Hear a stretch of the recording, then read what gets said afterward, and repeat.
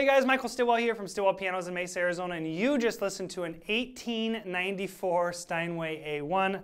This piano measures 6 foot 1 inches from the very front to the very back, and like I said, it was built in 1894. And so this piano also, at that time, if you guys have been looking at pianos from that era, there was still pianos out that had 85 notes. This is an 88 note piano. We did not rebuild this piano, so we got it back, we got it in. Somebody else had already rebuilt it. From my assessment, this is what it looks like happened.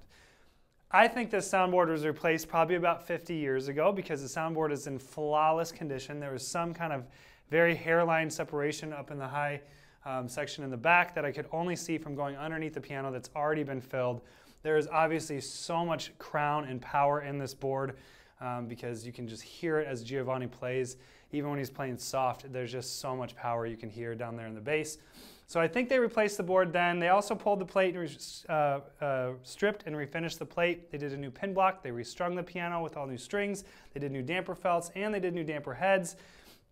And then they also refinished the piano. So when we got the piano in, we basically just rubbed the finish out, did all the nickel plating, and that was basically it.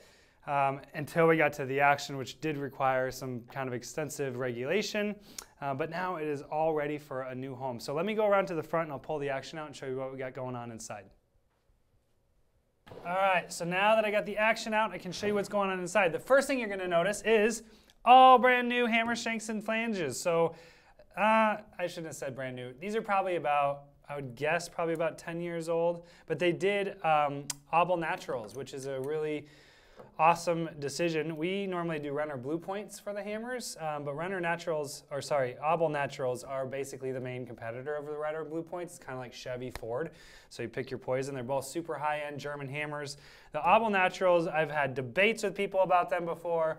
People love these hammers. They really make the piano kind of envelop out as opposed to just hit you in the face, kind of like that aggressive bite that we get a lot of times from Steinway hammers that are really, really lacquered.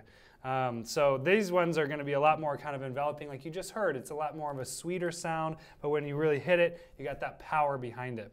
So they replaced all the hammer shanks and flanges. At some point, I would guess about 50 years ago when they did the soundboard, they also replaced all the whippings as well.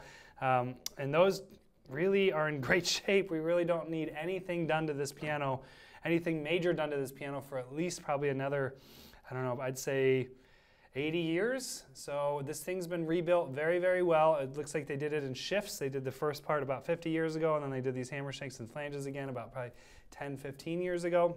They also rebushed the key sticks and the balance rail and the front rail, and we did new key tops, and we finished the sharps.